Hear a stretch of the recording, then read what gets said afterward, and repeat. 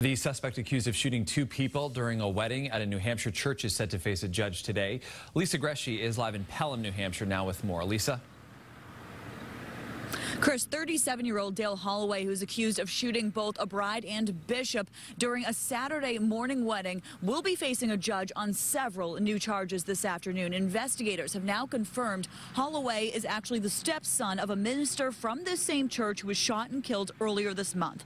While the 75-year-old bishop fights for his life at Tufts Medical Center, the bride who was shot in the arm is expected to be okay. Now, Pelham police and fire believe recent training made all the difference from the moment they got the call to what they were able to do once inside.